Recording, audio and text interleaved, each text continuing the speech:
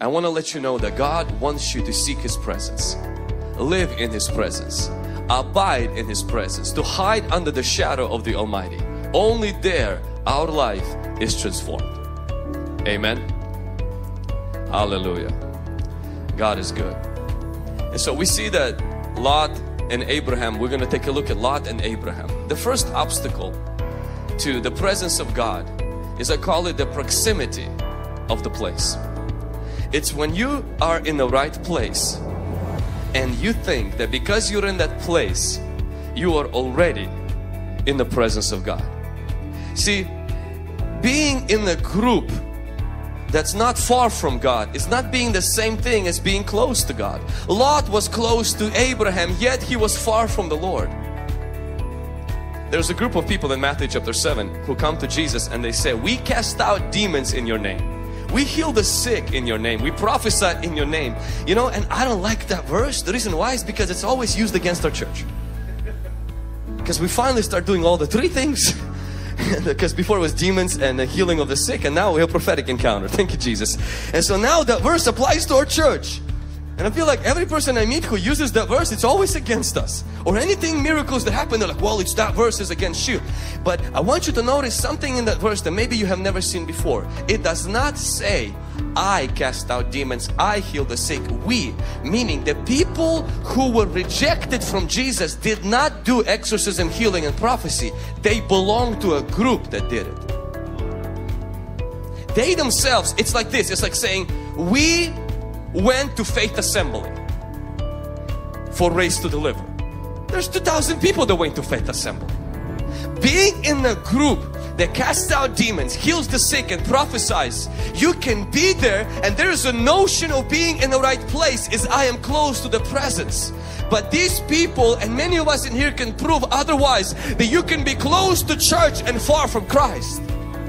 But today I want us to step over that hindrance and to realize that the place of God is so that we can encounter the presence of God. Hallelujah. In Luke chapter 15, Jesus speaks 3 parables, and He talks about a shepherd who loses a sheep, a woman who loses a coin, and a father who has a prodigal son. And the woman who had 10 coins, she loses a coin in the house. It's kind of like losing keys. Losing a coin in the house. I want you to notice the woman did not lose a coin somewhere in the backyard. It was right there in the house. And then she started to sweep the house, turn on the light, remove the dirt, remove the darkness so she can find the coin. I believe the similar situation is happening today with Christianity. Many children of God are lost in church.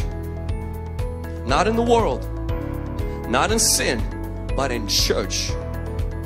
Catholics are lost in church. Christians are lost in church.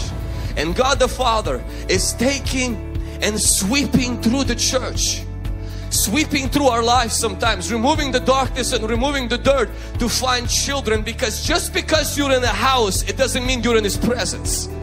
And God wants you to be in His presence, not just be in the right place where He is omnipresent. The first hindrance to the presence of God is thinking that because I am close to Abraham, meaning because I'm close to church, I'm close to God. It's good to be close to Abraham, but Abraham has to introduce you to Jehovah, to Yahweh, to Adonai, to the Alpha and the Omega, the beginning and the end, the one who was, is, and is to come. Somebody say praise the Lord. You know, I'm pretty sure that each one of you, if you live in the United States and registered with the government, have gotten one of these, where you get summoned to be in jury. How many of you got an invitation like that? All right. And so I enjoyed the privileges of not speaking English earlier, because one of the excuses you can put there for not going to be a juror is I don't sprechen Sie English. You don't speak English.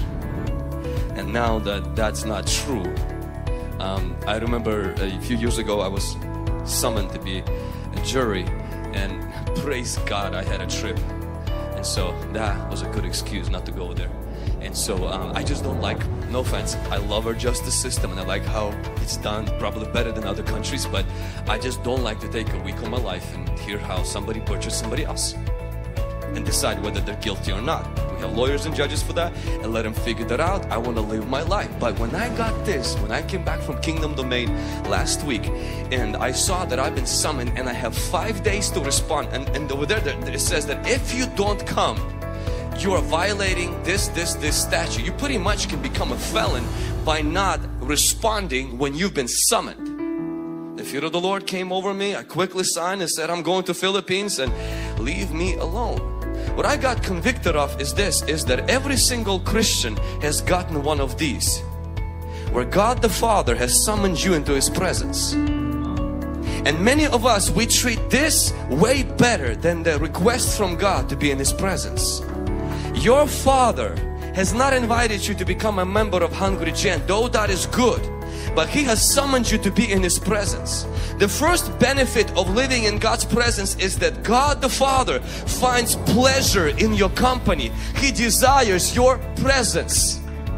The scripture says we love Him because He first loved us. In order to fall in love with God's presence, you must get it through your thick skull, this revelation. God the Father loves your presence. In fact, He loves it so much, He has scars on His hands and a scar on His side to prove that your presence was worth dying for, so that His presence can be worth living for. Come on, somebody. I really think that we've been summoned by God into His presence. It's not an option. For me to live in God's presence is not an upgrade to Christian life. It's the only life I have. The only life you have. You have to respond to God's call. God is waiting for you in His presence. God is waiting. He is sweeping through. Sadly, for many people, He's waiting too long without anybody showing up. If you don't show up to God's presence, God will start sweeping your life. He will remove things that you depend on, and your world will fall apart until God gets you. He's not after your boyfriend, your job. He's passionately in love with you, and when God searches things, He finds them. You know what He's looking for right now? You. Like the woman was looking for a lost coin. God wants you in His presence so bad, He's willing to sweep things, break things if He needs to. Why? Because He created you for His pleasure, and He sent His Son to die to get you. That's why the church exists, is that you find the presence of God. You know why church exists? So God finds the presence of you. Come into His presence. Make time during every day. I'm not talking about prayer right now. I'm talking about being in the presence of God. Being closeness with the Holy Spirit. Taking that time where you alone just separate yourself and you say, Father, show me your glory. I want to see your glory. I want to see your countenance. I want to see the closeness of who you are. The closeness of who you are. Whether it's in the morning or whether it's at night. Whether it's during the day. Whether it's in your work. But finding His presence. Because when you find His presence, He finds yours. And when He finds your presence, there's a pleasure in the heart of the Father. The first obstacle to living in God's presence is the proximity of a place. It's thinking that because I'm in the right place, I'm in the presence of God. And when you begin to break that down, you recognize God the Father loves your presence so much. And when you respond, when you realize you've been summoned by God to be in His presence, you come, you recognize the Father loves you so much. He loves your presence more than you will ever love His. That's a huge, huge revelation. And if you grasp it, it will forever change the way you pray. If you grasp what I'm just sharing with you, it will forever change the way you see church, the way you see worship, the way you see the Bible, and the way you see prayer, and the way you see fasting, and the way you see everything God the Father asked you to do here.